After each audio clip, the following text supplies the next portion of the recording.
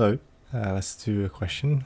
Minimum number of frogs croaking. So you're given a string of frogs which represent a combination of string croak from different frogs. Each multiple frogs can croak at the same time, so multiple croak are mixed. Return the minimum number of different frogs to finish all the croaks in a given string. A valid croak means a frog is printing 5 letters C-R-O-A-K sequentially.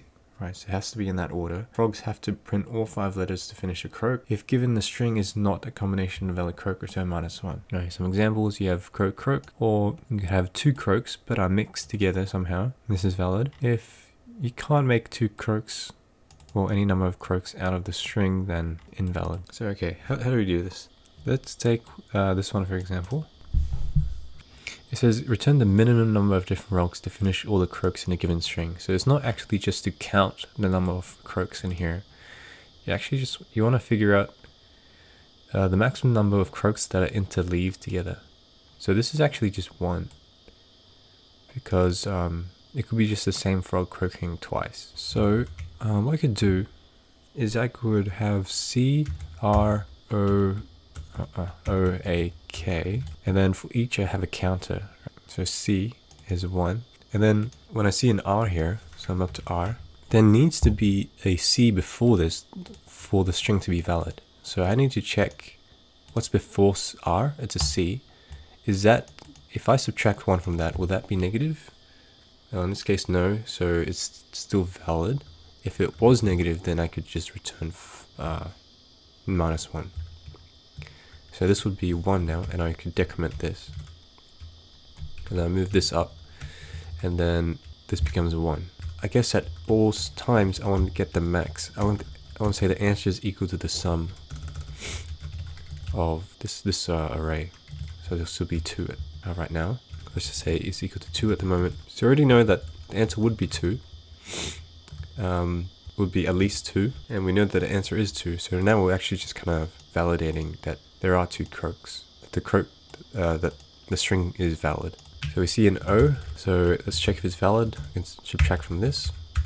Yeah, so if you imagine these 2 ones, they represent an individual croak. And if we move the A across, then this becomes 0, this becomes a 1. So we still have 2 interleaved croaks, and then we move it to a K. This is finished. And now there's only 1 croak in progress. So actually I don't really need to keep track of the K here. Having a 1 in the K means this croak is already finished. 1 croak is already finished. Go to the R. See, if I've had an O just now, it will be invalid, so I can turn -1.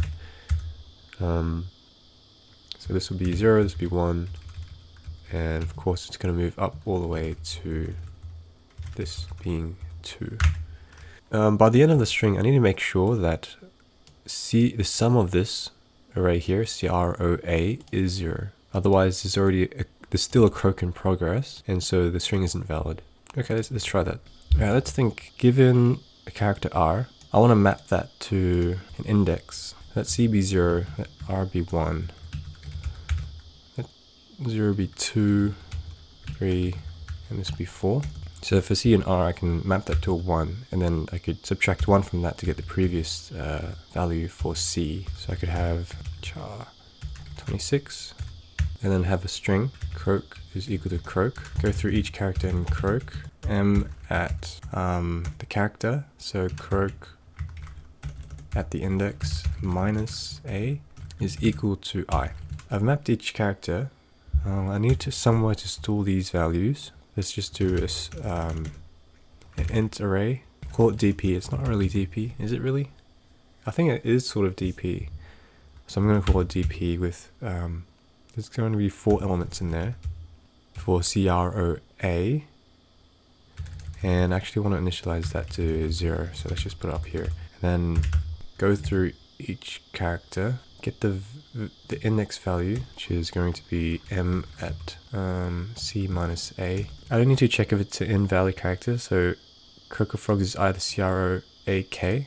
If DP at I minus 1, okay, but I have to check if I is greater than 0 and this is equal to 0, then return -1.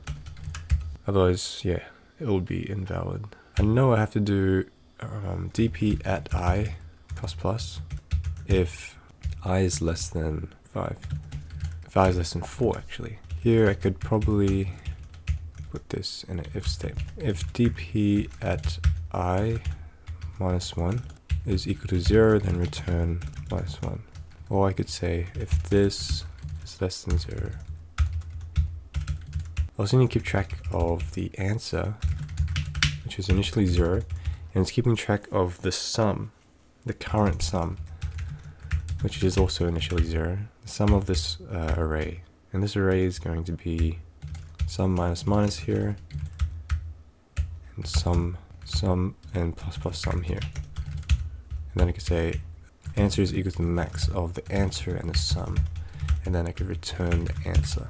I think there's a case where this fails.